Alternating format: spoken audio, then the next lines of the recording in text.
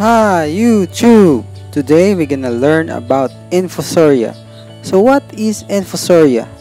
Infusoria are a minute aquatic creatures consist of ciliate, protozoans, and small invertebrates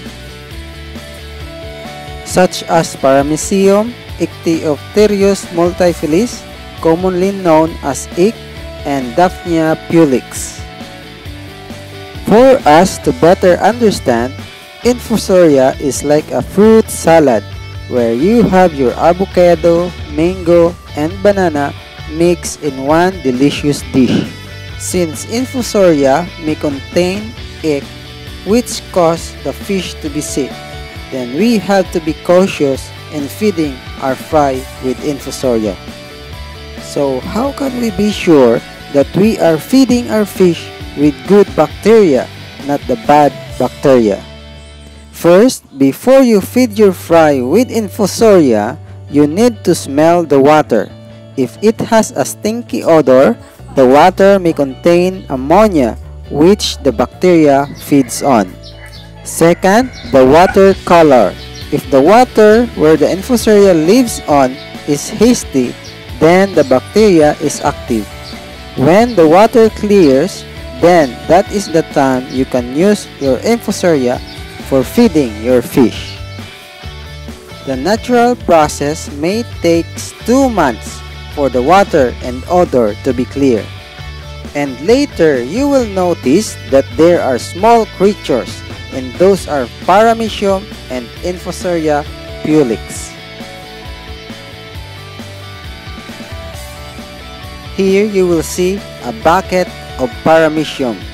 Here you will notice that the water is clear. There is no bad odor.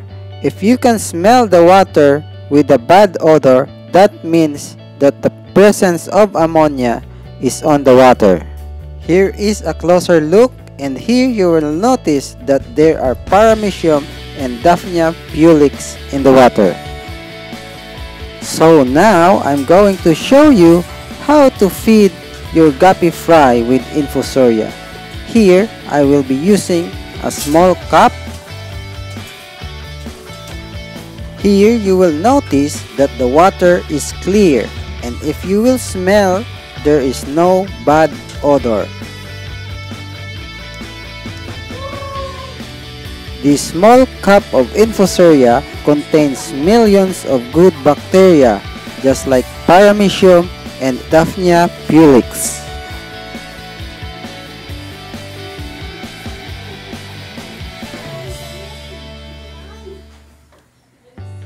These are my red guppy fry, and as you will see, they are happy eating the paramecium and Daphnia pulex.